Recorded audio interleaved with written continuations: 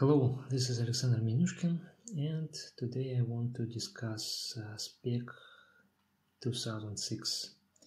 It's a benchmark for CPU which was retired recently, just a year ago. They recommend to use a new version, 2017, and it is very nice, but the problem is they don't have much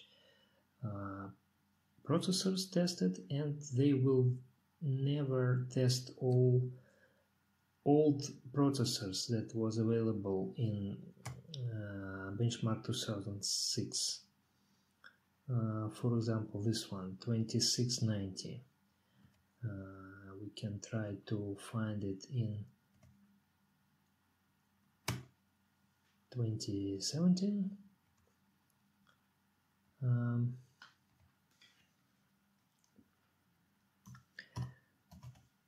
So it's not there. No match is found. How are you going to compare old processors with new one? If new processors will be tested only in 2017 version. Actually, I think it is very easy. You can download all results in the CSV file and join all the results with new one by processor name, number of cores, and system under the test. You can see that this results has very strong linear dependency. So this one is 2017 and horizontal line is 2006.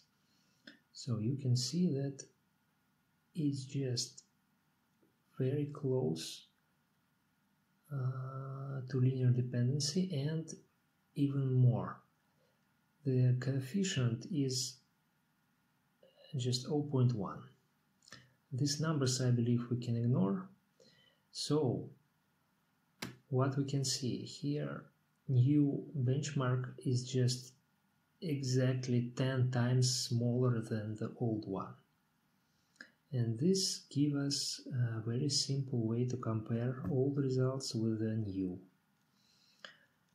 That's all for today, and see you later. Goodbye.